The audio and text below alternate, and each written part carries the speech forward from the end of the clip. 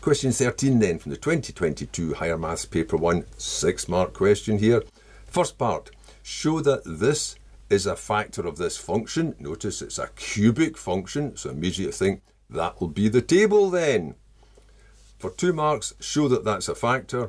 And then the second part, hence or otherwise. Well, you're going to do it the hence way probably, which is you've put down the table, so that's what we're going to use. But there are a couple of other ways, so this will be quite lengthy because I'll do them as well. Because hence or otherwise, you have to solve this equation equal to 0 for 3 marks. Well, showing that this is a factor. A factor means it divides inexactly. So if it divides inexactly, the remainder is 0. So you should set out your table as a synthetic division table to show that the remainder is 0. There is another way. There's the factor theorem which says this will be a factor of that if putting whatever the value of x is that makes it equal to 0, in other words negative 2, if putting negative 2 through this gives an answer of 0. So you could either work out f of negative 2 by putting it into this, and if it comes to 0, you can then say by the factor theorem, that's a factor. But since you're going to carry on to solve this and you really want to find the other factor, you're better off using the division route. So setting out that table. That table which you were probably introduced to as the nested form of this expression here, but which when you go through it actually produces very useful results. You make this up with these coefficients, you have to make sure they're all there. 1 for every power of x, and they're all there anyway. 1, negative 2, negative 20, negative 24. Now, take the root of this equal to 0, in other words, put negative 2 through it. Now, doing that to start with, putting down this table gets the first mark. Now you just proceed. So it adds down. You add down and you multiply up by this. So multiplying up by negative 2, add down negative 4. Multiply up by negative 2, positive 8, add down negative 12, multiply up by negative 2, 24, add down, and there's the remainder. Well, that's got 2 meanings. As a nested table, that's the value of this function at negative 2. If you put negative 2 into here and feed it through all this and work it out, it'll come to 0. Just the way in the first place, if you just put negative 2 in and got the 0, you'd have said, well, f of negative 2 is 0, so that's a factor by the factor theorem. But since you're going to use this later on as a division, this table does it all. So I'm going to look at that as a remainder. So in part 1, I'm going to say, since the remainder equals 0, that must mean that x plus 2 is a factor. I have to get both those parts.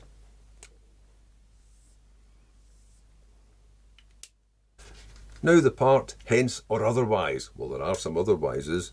Solve f of x equal to 0. Well, we'll just rewrite that again.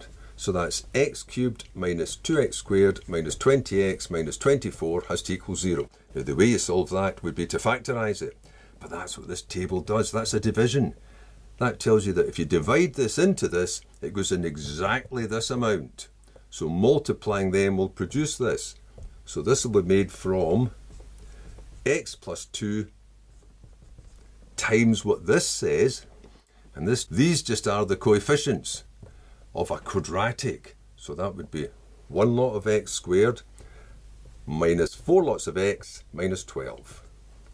Now extracting that quadratic from the table gets you a mark. In other words, just realising that that's the quotient and it represents a quadratic. Now factorise it. Well, it's just x times x. Multiply to give 12 with a difference of 4. That'll be 2 and 6. That's negative, so that will get the negative. The 6 will get the negative, and that must be plus. Factorising it gets a mark. Now, you could go on and say x plus 2 squared. It doesn't add anything to what's required in the question. If the question had simply said factorise, then yes, you'd probably tidy that up and just put x plus 2 squared. But as it is, it just says solve the equation, so you can see the two solutions. Either x equals negative 2, maybe I'll put a wee note, that's a double root. That's significant for the graph. x equals negative 2 or x equals 6.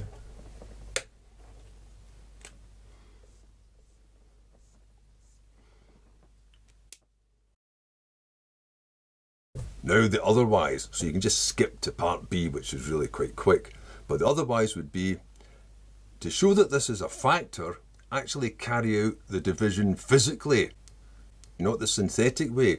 In other words, actually divide x plus 2 into that expression. So setting out just like a normal division, normally you'd have the numbers there, units, tens, hundreds, thousands. It's the same with the powers of x. Well, x plus 2, how many times could it go in? And you'd start at this part here. Well, to get x to become an x cubed, I'd have to multiply by x squared. So x squared times x cubed, plus 2x squared. Subtract them to see what the remainder is. Negative 2, take away 2, negative 4x squared. Then you bring down the next term, 20x. How many times can x go into negative 4x squared? Well, it would need to be negative 4x. Negative 4x times x makes negative 4x squared, and that would be minus 8x when you multiply them. Now, so to subtract them to see what the remainder is, so that's negative 20 plus 8, so that's negative 12x. Bring this down. How many times could that go into this? Well, if they have to be the same, I'll have to multiply by negative 12, so that's negative 12x, and that's minus 24, and when you subtract them, it comes to 0, which is what you did with the synthetic division table. How many times does it go in? There's the quotient. Remember the numbers? 1, negative 4, negative 12. What was the remainder? There it's there. Now it's just the same as before.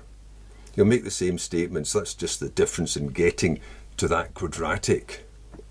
Same statements as before. The remainder is 0, so that's a factor.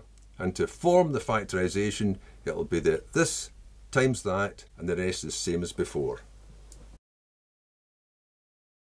Now, the third way would be to actually use the factor theorem and say that that will be a factor if the value of that function is 0 at the root of this equal to 0 at negative 2. So actually feeding negative 2 through it.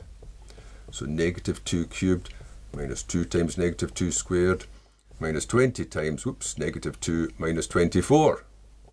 So you've got that'll stay negative. That'll stay negative as well, and that's still going to be an 8. But that goes to plus 40, but minus 24. Don't know why I keep writing. That's like Saturn, the symbol for Saturn there. That adds up to 40, that adds up to 40, so that equals 0.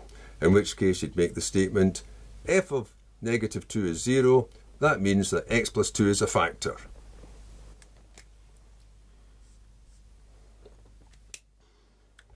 Change that. So that would be the first part, once you've made the statement, obviously.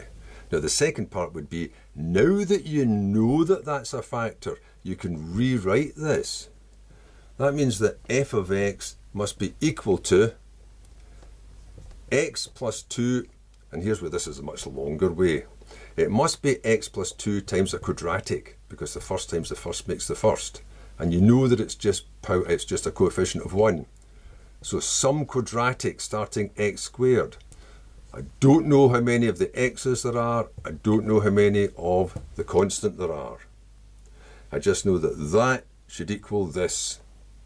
Well, if you multiply that out, this is like the technique you could have used with completing the square. If you multiply that out, it should produce this. So multiplying that out gives you what?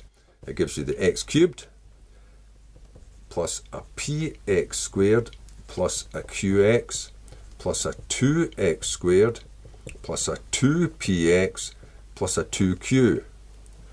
In other words, it gives you one term in x squared, but one term in x cubed, 2 in x squared, that's p plus 2 lots of x squared, 2 in x, 2p plus q, and just the one term at the end, plus 2q. Quite lengthy.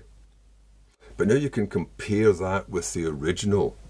So comparing the x squared terms, for instance, you would have p plus 2, which is the coefficient of x squared, should be the same as negative 2, which means that p is negative 4. Now you could go ahead and compare the x terms, but you can use them as a check afterwards if you want. It's easier to do the constant term.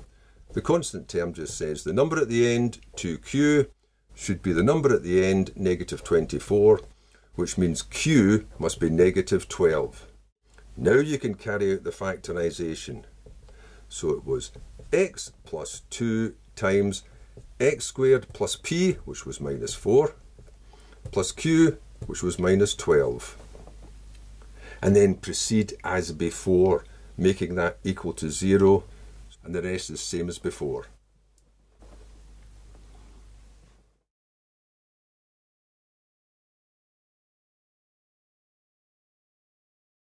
Part B, just for the 1 mark. The diagram shows the graph of y equals f of x. Here it's here. Well, at this point you could put in some numbers because you found out where it cut the axis by finding when f of x equals 0. It happened at negative 2 and it happened at 6. Well, 6 is with single root, so that's the clean cut.